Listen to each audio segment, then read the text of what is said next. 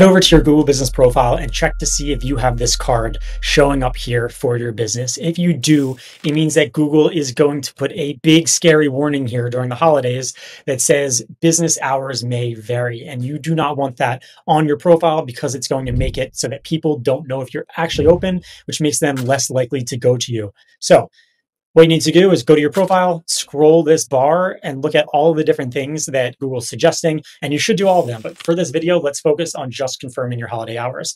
So I'm going to click on this, and Google is now going to ask me, if I click on hours, if I have any special hours. And here you can see that it already put up the public holidays that it knows your hours might differ on. And what you'll say is review. And if you're actually closed, then go ahead and mark it as closed.